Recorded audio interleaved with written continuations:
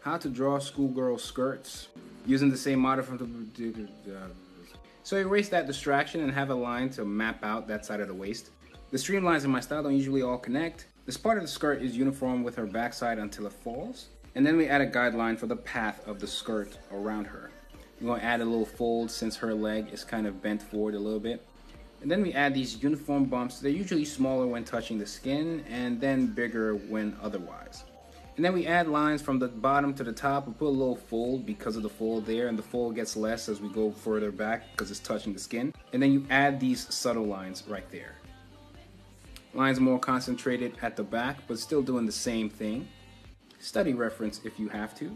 Some skirts might have a concentration back there, a little shading, and voila.